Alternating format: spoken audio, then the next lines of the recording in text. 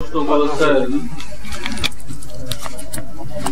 তসবিহ জিকিরের বাক্যগুলো সহিভাবে উচ্চারণ কিভাবে?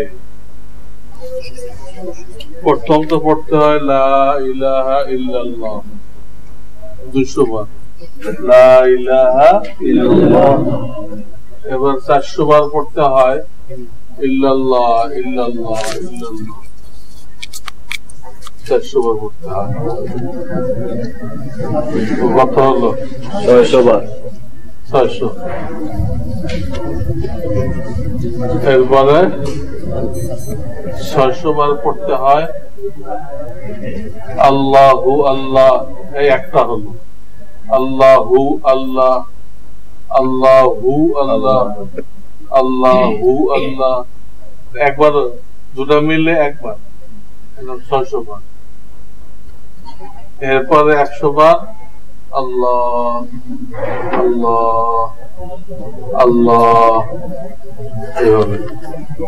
এতে 1300 বার হয়, কিন্তু ওটার নাম 12 তসবিহ। নাম কি? 12 তসবিহ। এটা কি এক বৈঠকে পড়তে হবে? পারলে ভালো হয়, এক বৈঠকে পড়লে ভালো হয়। ঝামেলা থাকে তো গাড়িতে বসেও পড়তে পারবে। শরীরের পশম ওঠানো জায়েজ আছে কিনা? যেমন হাত ও পায়ের লোম, জায়েজ আছে।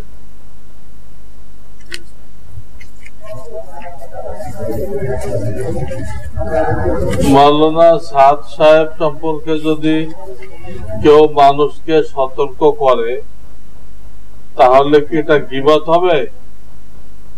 এটা তো ইমানি দায়িত্ব। ওনার ব্যক্তি নিয়ে কোনো সমালোচনা করা হবে না। সাদ সাহেবের ব্যক্তি নিয়ে কোনো সমালোচনা হবে না। উনি যে সমস্ত ভুল ব্যাখ্যা দিচ্ছেন, ওই ভুল ব্যাখ্যাগুলো বলা হবে এবং সঠিকটা কি এটা বলা হবে। এটা ইমানি দায়িত্ব, এটা গীবত না, ইমানি দায়িত্ব।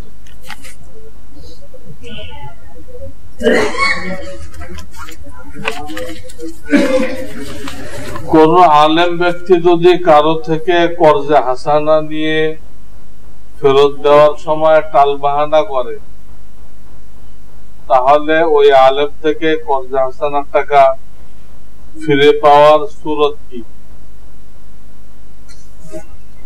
আলেমে কর্জে হাসানা নিচে টাইম মতো দেয় না, তো তারই উচিত ছিল একটু টাইম বাড়াই নেওয়া। যদি দেওয়ার তৌফিক না থাকে তাহলে সময় বাড়াই নিত, বা আর একজনের কাছ থেকে কর্জ নিয়ে এটা দিত, তাহলে আবার কিছু সময় পাইত। বোঝেন নাই? এর কাছ থেকে সময় বাড়াই নিত, অথবা অন্য কারোর থেকে কর্জ নিয়ে এটা শোধ করত। এলো নিয়ম। আর আমার দেশে কর্জ দিতে না পারলে পলায় থাকে, পলায় থাকে। এটা শরীয়ত সমর্থন করে না। আর তুমি তার কাছে বললো, ভাই আমার এই সমস্যা, আমার আর 2 মাস সময় বাড়াই দিন, কিন্তু এটা কি? আর টাকা থাকতে যদি টালবাহানা করে, এত গুনাহ কবিরা। টাকা আছে তাও দিচ্ছে না, একটু লাভ করেনি, একটু ব্যবসা করেনি, এ তো গুনাহ কবিরা হয়ে গেল।